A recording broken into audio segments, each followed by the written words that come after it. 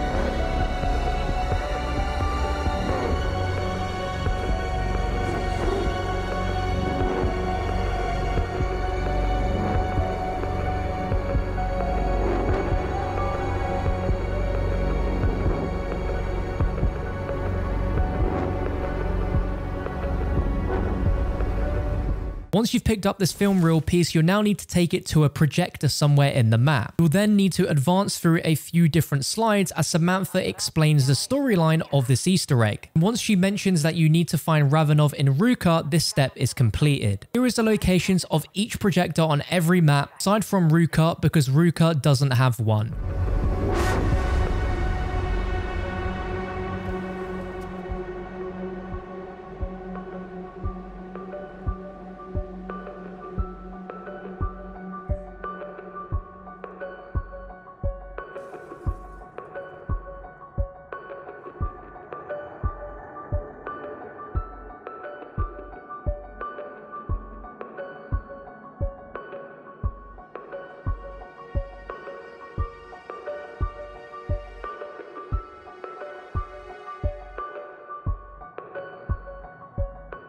The next step is you're going to want to advance to the next round, which is going to force you on the map Ruka. And at this point, you're tied to the main Easter egg objective. You can't complete any other main objectives. I would try to complete every side objective on this round before you go ahead with the next step. Use the Fury Crystal event if you need to get those tier 5 rarity upgrades to your weapon. And be sure to check everywhere before you continue, as you might get lucky like I did with this ray gun in this random loot chest. Once all players in the game are ready, make your way to this elevator here on Ruka. With all players on the elevator, press the button and it will take you down to the missile silos. Now things are going to get pretty hectic from this point onwards. You're going to be in missile silo D and you're going to run up the staircase up to the top floor and then through this little area with loads and loads of computers to make your way towards the tunnel that's labeled A. From here you're going to want to drop down and make your way to this panel which you activate to end the lockdown. Once you've deactivated the lockdown, a cutscene will commence, and after that you'll be tasked to find 3 launch keys. Our first launch key is going to take us back to this main central computer area that connects all the 3 missile silos together. But be warned,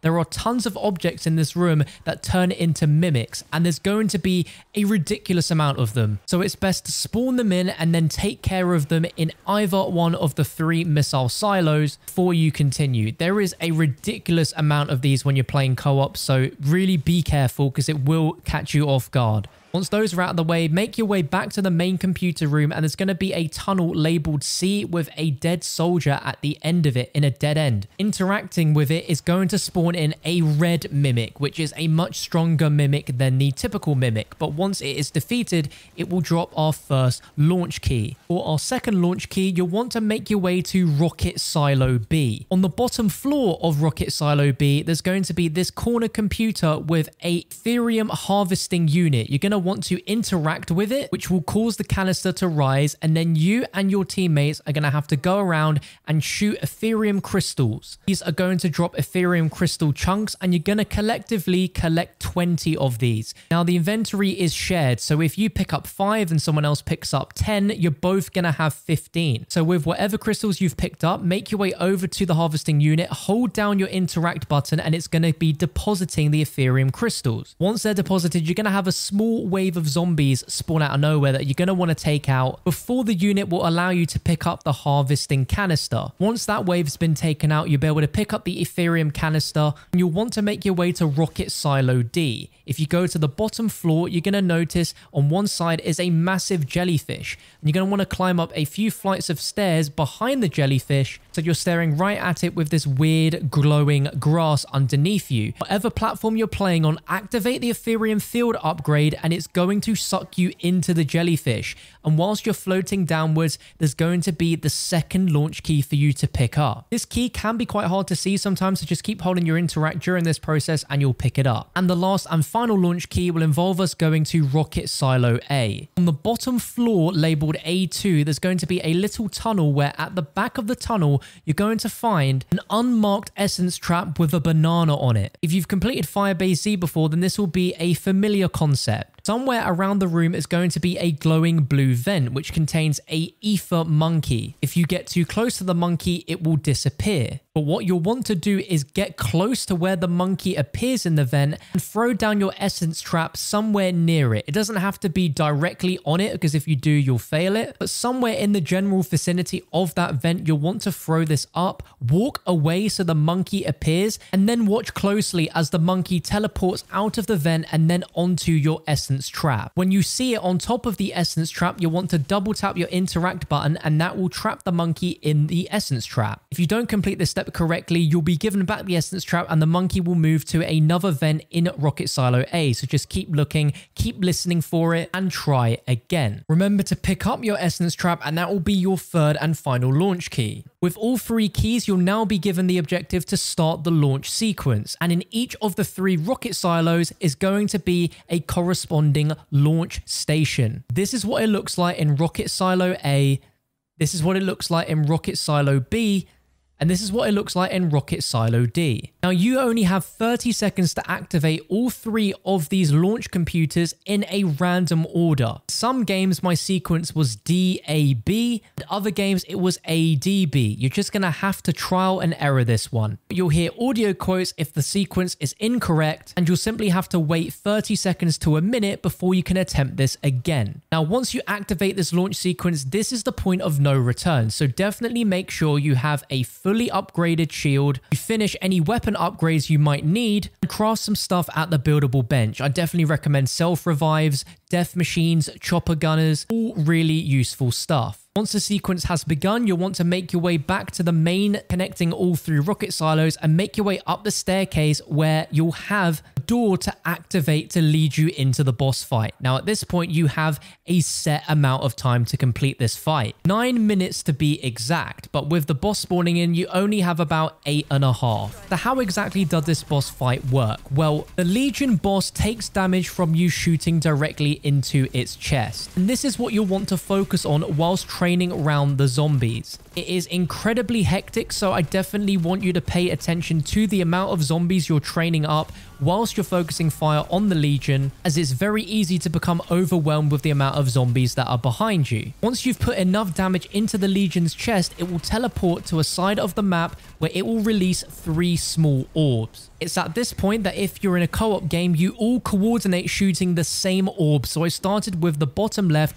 while popping a ring of fire. One of my teammates in the ring of fire, so they get the additional damage, whilst the third player used Frenzy Guard to attract all the zombies to him. Now, you can get right up close to him during the orb phase if you're using something like a shotgun, but be aware that once this phase is over, everywhere outside of this little circle is out of bounds and you will get hurt from it. At this point, you need to recharge your field upgrade, so I definitely would prioritize killing some of the zombies to get that back, and once over half of it is filled, I'd then go back to shooting the Legion's chest again. If you're running this in co-op, your comms need to be super clear, as with such limited time to complete this boss fight, you can't really afford to make any mistakes. If ammo is running low, you have 1 ammo crate that you can buy from, but that's about it. Like I mentioned earlier when it came to getting kill streaks for this fight, the chopper gunner is fantastic at putting a load of damage into the Legion, whilst the remaining players can focus on taking out the zombies. Simply put though, Legion is a huge bullet sponge, so don't expect to be taking him out too quickly. Running long range weapons is definitely going to be beneficial for destroying his armor and getting him into this orb phase. Once you've destroyed all 3 crystals, you've completed the Outbreak Easter Egg. You'll get the ending cutscene and you'll get rewarded with a Dark Ops. I really hope you found this video useful. If you did, a like would be super appreciated. Subscribe for more tutorials like this. Treyarch have announced a second main Easter egg quest coming to Outbreak, so be sure to stay tuned for that. And on your screen, you can find all of my previous Cold War Zombies Easter egg guides if you're looking for some help on D Machine, Firebase C, and the future DLC maps still to come. Thank you for watching. I'll see you next time.